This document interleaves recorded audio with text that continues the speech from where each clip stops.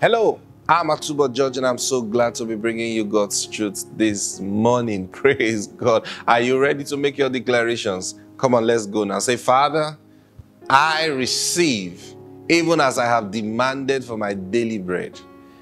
It's coming to me right now.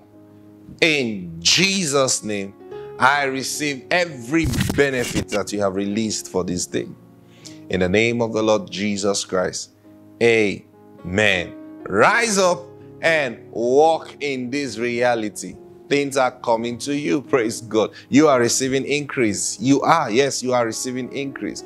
Things are working for you. Praise God. Thank you, Lord Jesus. Let's go into today's message. Father, in the name of the Lord Jesus, we bless you. Thank you, Holy Spirit, because you are here to guide us into all truth. And we are ready to follow you into every dimension of truths that you have for us. Thank you, Lord Jesus. And I declare right now, burdens are being lifted, yokes are being destroyed in the name of the Lord Jesus Christ. Amen. Praise God. Now turn your Bibles with me to 2 Peter. 2 Peter. Thank you, Lord Jesus. 2 Peter chapter 1. Verse 4. Thank you, Jesus. It says, whereby are given unto us exceeding great and precious promises, that by these ye might be partakers of the divine nature, having escaped the corruption that is in the world through lust. He says, we have been given exceeding great and precious promises, so that by these promises, when we believe them and begin to walk in them, that we be partakers of the divine nature. You know, many years ago, the Lord showed me something in this scripture. Now I was just reading it, and then he said, notice, he didn't lay claim to the divine nature. He didn't say that by this you'll be partakers of his divine nature. He says that you'll be partakers of the divine nature. Now, this is in line with what we were reading yesterday and day before yesterday in John chapter 17 from verse 20. Jesus says that the world will know that you have loved me. He says that they may be one as we are one. You in me and I in them, that we will all be made perfect in one. And then so that the world will know that you have sent me and have loved them as much as you have loved me. Now here he says, we are called to be partakers of the divine nature. Now he used the word the divine nature, meaning you are laying claim to the divine nature as much as he is laying claim to the divine nature. It's for every one of us. So there is a divine nature that we have inherited. There is a divine nature that he has called us to be partakers of. Now, this is what eternal life is all about. Eternal life is simply partaking in the divine nature. Listen, there is a divine nature. It is called the divine nature. Not just a name. It's an active life that we live. It's not just a life that we... it's not a cliche. It's not something we just talk about. It's something that is real. We live it. We act it. It's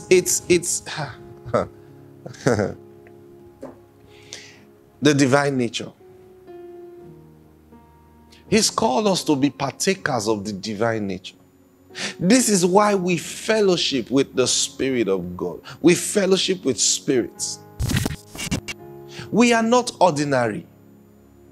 We are not ordinary. We are not just there. No, we are not. We are not. We have been called to partake in something big. The world cannot get this. The world cannot receive this. They can't. Because they don't even see him.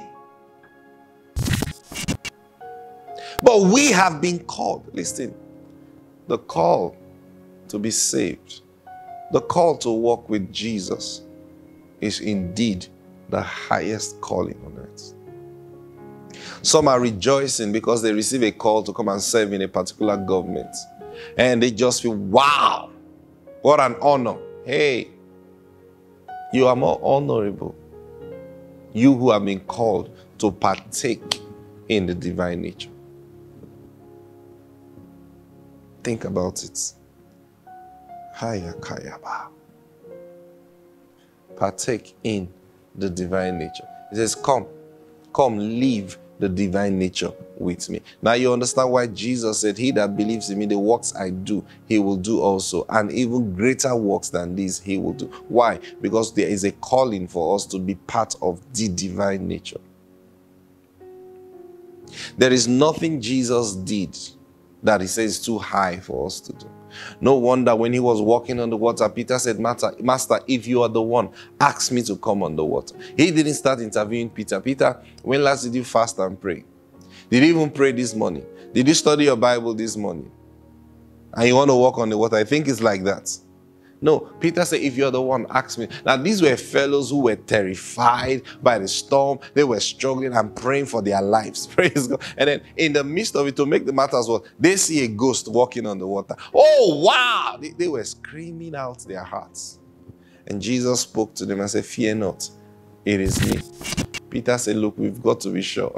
He's going to say, okay, if you're the one, ask me to come on the water. Notice Peter didn't say, ask us to come on the water, because he didn't know if John and Bartholomew and Andrew, they want to walk on water. But he was convinced enough that, look, if he tells me to come, I'm going to do it. Praise God. So he said, if you are the one, ask me to come on the water with you. And Jesus just said it casually, but powerfully.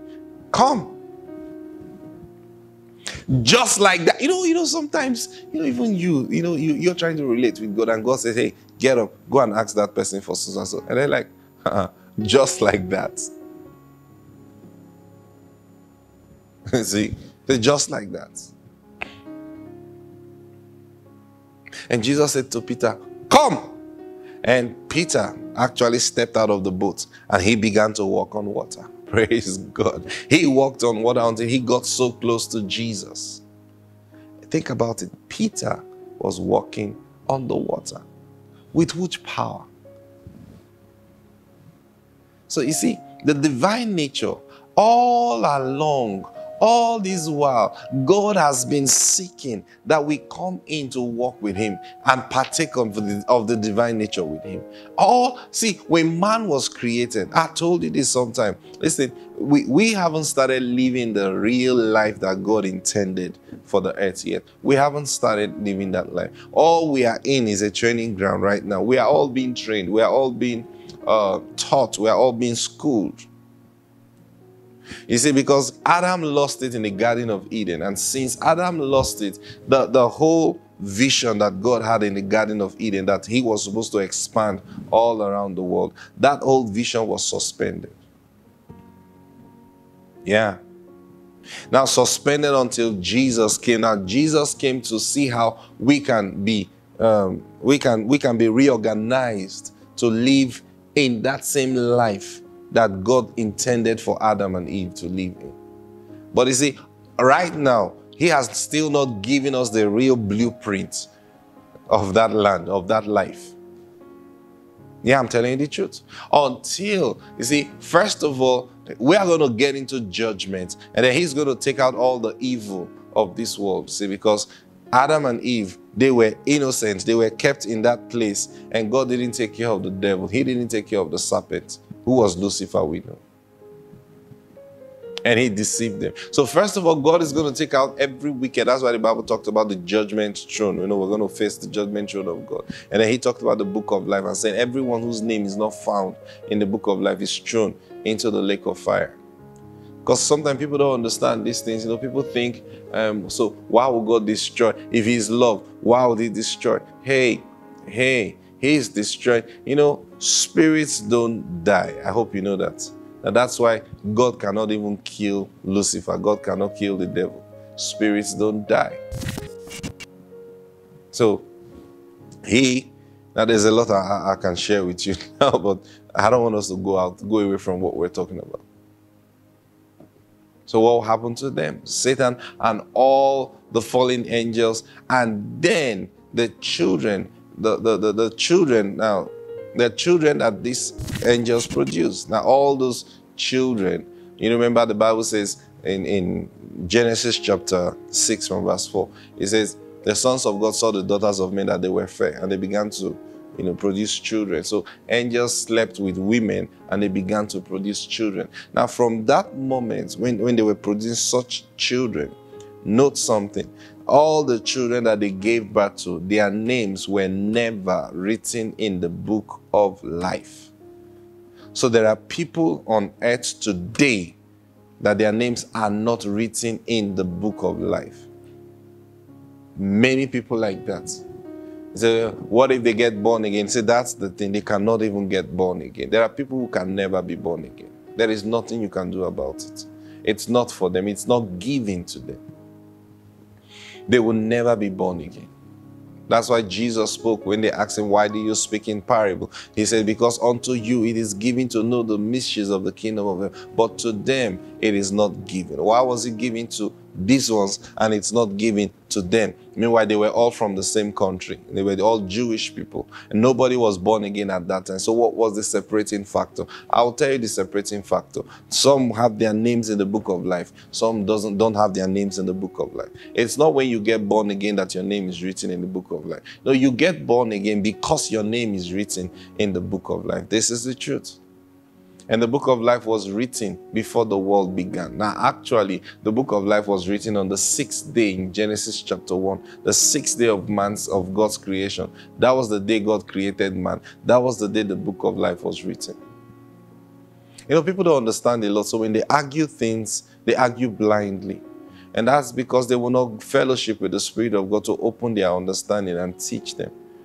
Jesus actually said it is the Holy Spirit that will guide us into all truth, not man.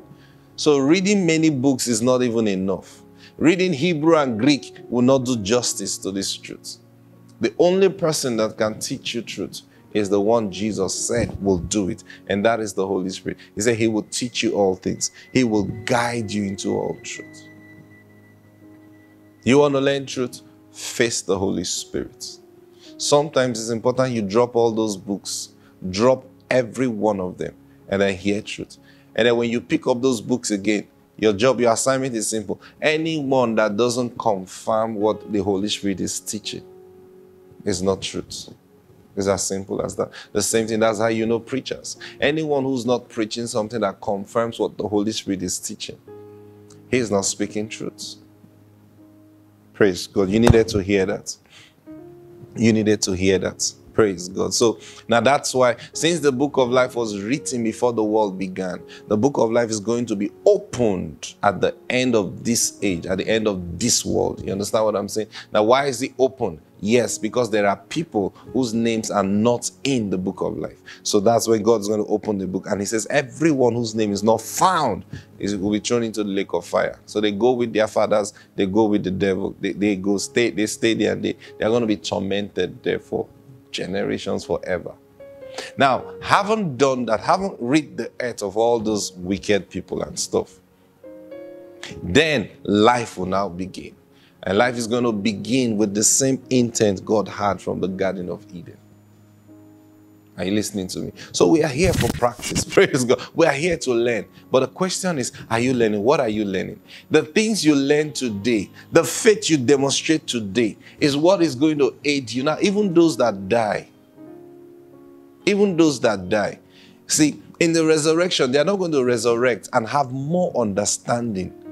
I'll tell you the truth. You see, if you are taking, allow me to say this, if you are taken to heaven today, your understanding is not going to increase automatically.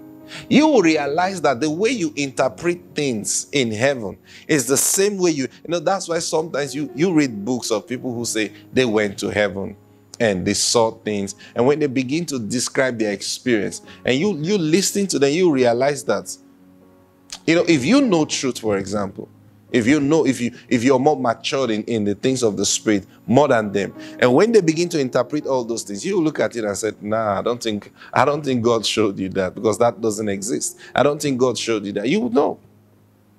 Now, what do you think is going on? Did they see anything? Yes, they did. But you see, they are limited in knowledge and in understanding. So their interpretation becomes faulty.